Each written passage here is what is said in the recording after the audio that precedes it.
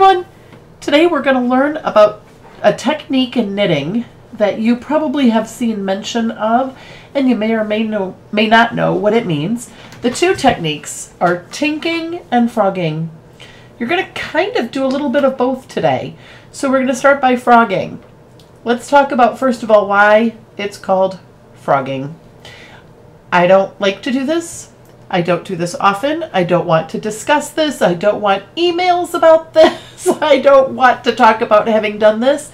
But this is me taking one for the team. We call it frogging because you take it off the needles and you rip it, rip it, rip it. All right, that's it. We're not discussing that any further, and we're not doing that again, okay? Okay. So that's exactly what we're going to do. So I've discovered that I have this little hole in my work right here. Can you see that? I didn't go too far down because I'm using this piece for several samples for videos, but you can kind of get the idea. So I could tink. Tink is knit spelled backwards, and it means taking out one stitch at a time. But not knowing what it is I did, sometimes tinking is difficult. If you know that you knitted instead of purled, or you purled instead of knitted, and the row needs to come out, that's when you tink. When you have a mistake that you're not sure how you did it, you're not sure what it is, you're not sure quite how to fix it, the best thing to do is to frog just past it, put your stitches back on the needles, and then go forward. So the important thing to remember when you're frogging is you have to count the number of rows you take out if you're keeping track. If you're not keeping track and you're just doing stockinette, which I'm doing, you'll be okay. But if you're doing a pattern, you need to keep track of exactly how many you take out. Okay, so to frog this, I am going to just take my stitches right off the needle. I know that gives some of you a heart attack, but really this is okay. I'm going to show you the easy way to do this. And then I'm going to rip. See, I just start pulling until my problem goes away. Well, I still kind of have a gap there, but my problem is gone. I don't have a hole anymore. But you know, it still looks wrong. So I'm just going to take out this row. And then I'm going to take out one more until it looks, oh, there it goes. I could feel it. See that? And now my problem is gone.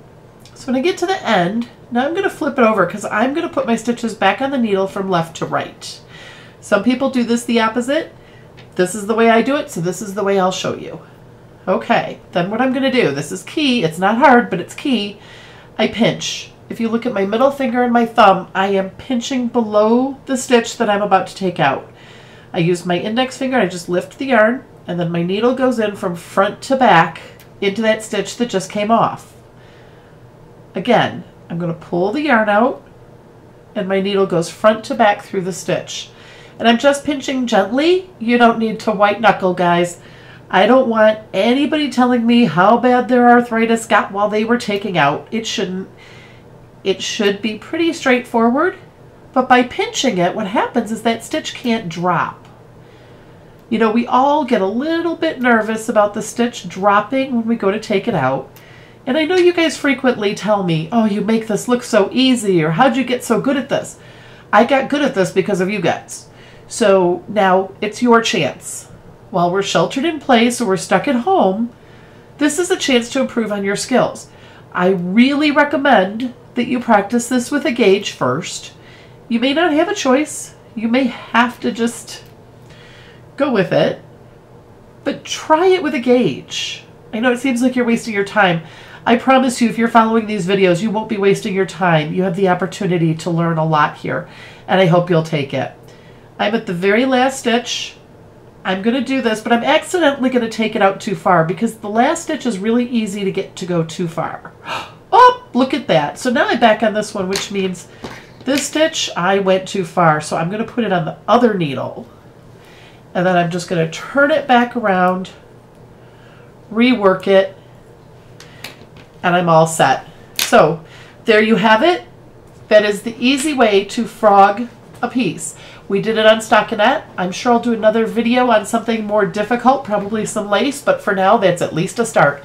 I hope it helps. Happy knitting, everyone.